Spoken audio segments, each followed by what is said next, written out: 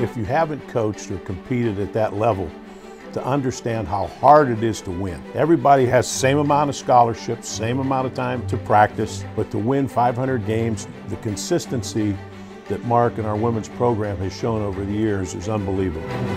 What Mark has done in so many different ways, at so many different levels, is impressive. 500 wins is impressive, but the 87 losses is really, I don't know if there's any coach of any sport at any level that's able to have an 820 winning percentage. He's on the Mount Rushmore in terms of coaches that have had, not only in terms of starting a program, but also where he's taken it to and how he sustained it. And yet, knowing Mark, he'd be the first one to say it's not him, right? He's part of those 500 victories, but it takes everyone. I think that's why he appreciates that, because he knows that it's a reflection of really all the work that people have done. Mark's done an unbelievable job. He's a great role model for all the coaches here in the department. Certainly like to give him a big congratulations on his first 500, and I wonder how long it'll take him to get his next 500.